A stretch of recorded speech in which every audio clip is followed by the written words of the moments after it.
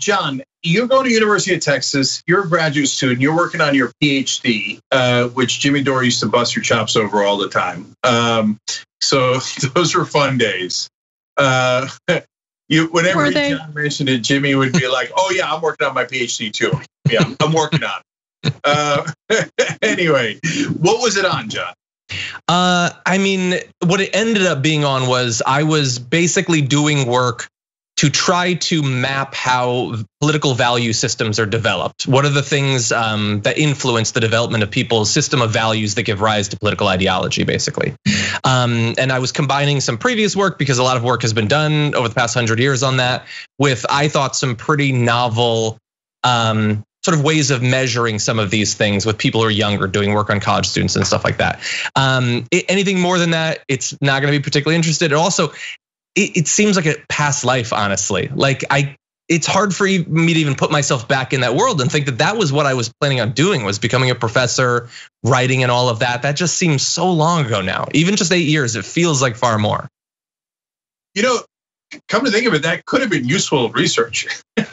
Like, as it turned out, how people developed their political ideology became giantly important as Donald Trump created a cult that took over the country for at least 4 years, and that's just an amazing phenomenon that people will study for a long time. So I disagree, though. I disagree. Can I jump in for a second? Hold on. No, because let's assume that John made the horrible mistake of continuing with his PhD education rather than making the move into TYT, right? Whatever thesis he completed would be so outdated and so irrelevant at this point. Because remember, this is at a time when social media is not really a factor. Yeah. So you made the right decision, John. Don't let Cenk discourage you. Okay, continue.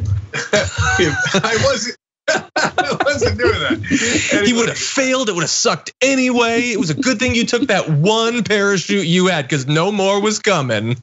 No, I guarantee you right now, you would have been Professor Iadarola at either University of Wisconsin or UC Santa Barbara, something like that.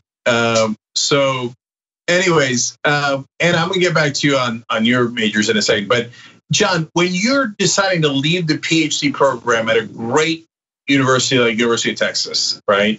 And to come to this podunk, internet show that can barely pay you like a job that's not perfectly, determined, right? As to which direction it's going to take. Who did you talk to? Did you talk to your parents? Did you talk to did you have a girlfriend at the time, et cetera? And did they tell you you're nuts? Or, because that's a big decision. My parents would have taken my head off if I made a decision like that. Yeah, well, I mean, my father had already passed at that point. My mom is she's supportive of whatever I do. She's never gonna tell me, no, that's a terrible idea, or judge it or anything like that. I probably talked with a couple of my friends. I don't think I was dating anyone at that point, partially because all of my social time was put into making videos for Anna. The only time I would go to a party was when she told me, you have to go film at a party. So I would go for her. No, I went, I'm not gonna name names. I went on basically a first date. I took this girl to a party, but I spent so much time filming at it that I didn't really spend any time with her. So she started talking to my friend Ryan, and they dated for years after that. And it was Anna's fault. I was really into her, and I didn't pay her any attention because I'm asking people questions with a camcorder for Anna.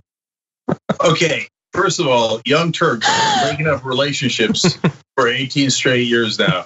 JR told the story of how he broke up with a girlfriend because he's like, man, you guys picked TYT over relationships. That's a hell of a thing.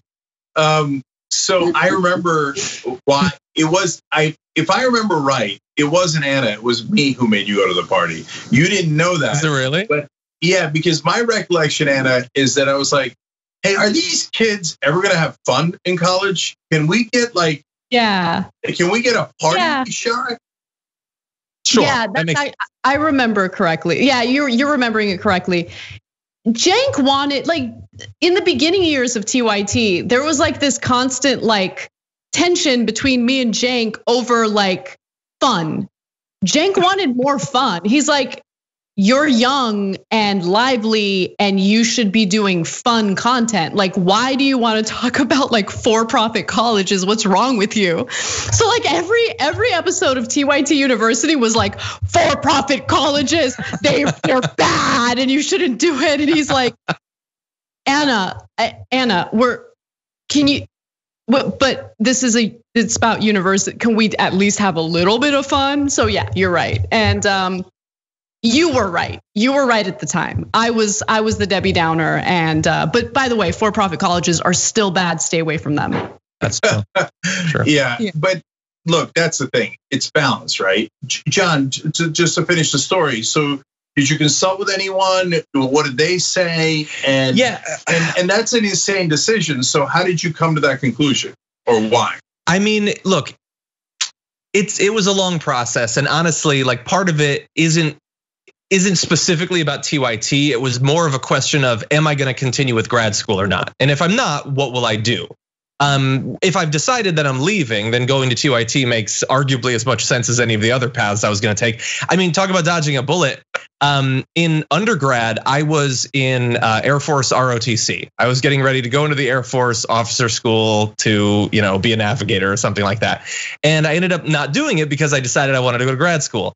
A couple years into grad school, I decided I didn't really like it. I wasn't really quite fitting in. The way I thought about politics wasn't quite as research focused and academic and all of that. And so I pursued, once again, going into the Air Force. I did everything I was supposed to do. My case officer submitted some financial information late, and that meant that I couldn't go to the officer training school for the session I was supposed to. I'd have to wait 6 more months. And in that 6 months, I started doing videos for TYT. So if I hadn't, I might have pursued and gone into the Air Force actually. So yeah, no, I loved grad school. It was great. Hypothetically, I could have finished it. I wanted to, but it just wasn't a perfect fit.